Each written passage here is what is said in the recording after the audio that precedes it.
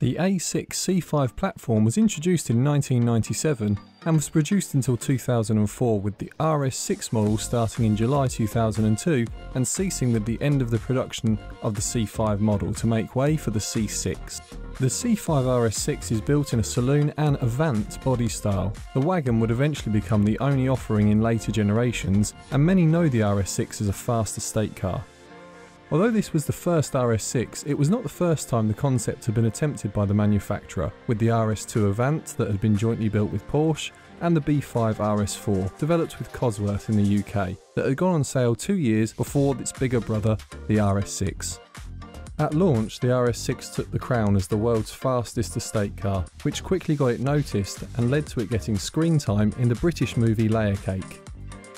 Audi knew they were onto something with the RS6, as it started to attract customers intrigued by a family car that claimed that it could keep up with supercars.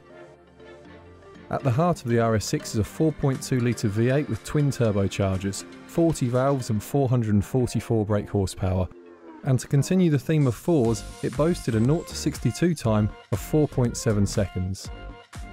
To rein in all that speed was a set of 8-piston Brembo brakes, which were tucked behind the front wheels, and a single-piston ATE caliper was used on the rear. Audi also offered the RS6 Plus model later in the RS6 production life. The upgraded model recorded a horsepower figure of 473 and could sprint from 0 to 62 miles per hour in a slightly faster 4.6 seconds, with a new limited top speed of 174 miles per hour. This was sold in Avant form only, and received several tweaks away from the engine, including new suspension that rode 10mm lower, although you should note that the standard RS6 also rode 20mm lower than the other C5 models within the range. Drilled brake discs with a larger circumference and a revised steering rack for marginally higher precision were also factored in to the Plus model. Those hoping our next words are about a manual gearbox may be disappointed. The RS6 has only ever been sold as an automatic. With the C5 generation, this was a 5-speed Tiptronic unit from ZF, coded 5HP24A. However, there have been several owners that have attempted to manual swap their RS6 gearbox due to issues that we will come on to shortly.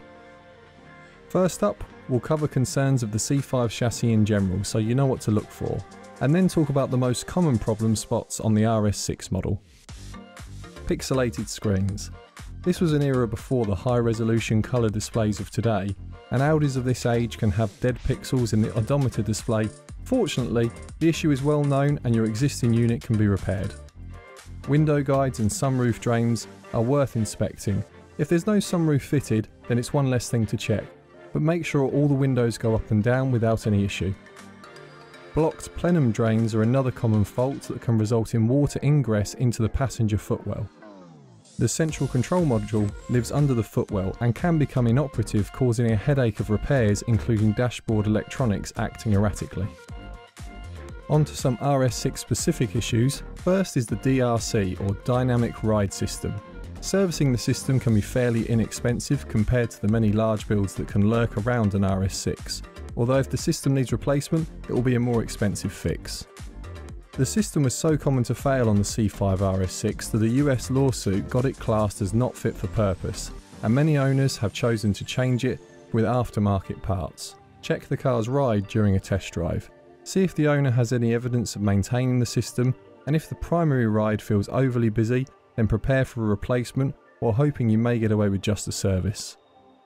Front arms should be checked for play and wear. These are heavy cars with owners that may have pushed their abilities. If there is no history of new front arms, then expect to replace them. Note the rear suspension is double wishbone to check to see if they've ever been replaced too. Next, check out for transmission flushes. Audi quote these as sealed for life, but prudent owners would have ignored this years ago and kept up a constant service schedule. Although it is likely that at some point an RS6 transmission will need a rebuild, needle bearings can wear down to near failure without throwing an engine code. So if you see an engine light and it points to the transmission, it is better to accept the need for work early to reduce the overall cost before something fails and makes it an even more expensive repair. ABS control modules are another known area of weakness, although these are one of the less scary bills of RS6 ownership. Owners forums generally class the RS6 as very enjoyable to drive when everything is working as it should, and a joy to own, but they can be the equivalent of supercar money to maintain. If we've missed any non-engine related issues, then please add them into the comments below. We try and concentrate on the common issues, but our lists are non-exhaustive. Both the standard and plus model of the C5 RS6 use the same engine components, and aside from different mapping for the tuning of the engine and raised top speed, the engine itself is identical. The 4.2 litre 5 valve per cylinder V8 Biturbo engine produces 444 brake horsepower or 476 brake horsepower on plus models, and averages 20.3 miles per gallon. A strict service schedule is needed for the RS6 motor to function in top shape, and this includes a timing belt service at 40,000 mile intervals or 4 years. Inspect service records to make sure this has been followed closely. Exhaust manifolds are known to spring leaks, either needing replacement or repair, with some owners choosing to upgrade when they fail. It should be noticed that these engines are known to be tight for space for workshops to access, and many will quote at an engine out job just to replace the O2 sensors. Intercoolers are commonly upgraded by owners, the standard item not quite up to the standard expected of a high-performance Audi, with many needing replacement due to air leaks or failures. Signs to look out for of impending failure are a lack of boost high up the rev range. A less expensive part are thermostats and coolant temperature sensors. However, again, labour for these jobs can also become expensive. Due to their array of known issues and expense to work on, modified examples that have had power boosted without supporting modifications are best avoided, although some reputable tuning companies with thorough servicing could still be considered viable. The RS6 was available in a variety of colours and interior options, including carbon-backed heated front seats, and some were fitted with solar-powered sunroofs to boost air circulation on hot days, but these don't trickle charge the car's battery. As previously mentioned, both the Avant and saloon configurations were available on the C5 generation RS6. People tend to prefer the wagon, but RS6 values have been steadily rising as collectors have entered the marketplace. If you buy cheap and are happy to work on these cars yourself, they not only stand out on the road for their rarity, but their performance. Although we do live in a world of 400 horsepower hatchbacks today, so it's all relative. For our pick, we would look for a saloon, as these are not only cheaper, but are becoming a rare sight. In the UK, only 271 were registered, which is just shy of 1/3 of the number of Avants that were sold new.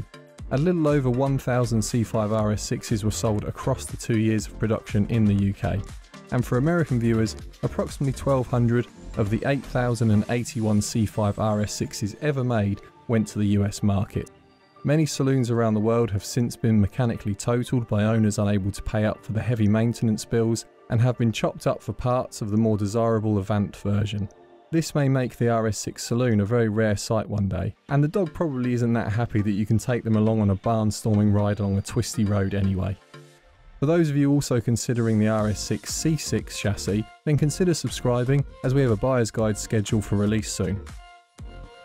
We hope you've enjoyed our guide, and as ever, if we've missed anything then please comment below to help those that are searching the classifieds for an RS6. If you find this helpful then please consider liking the video to help out the channel. But until next time, happy auto barnstorming.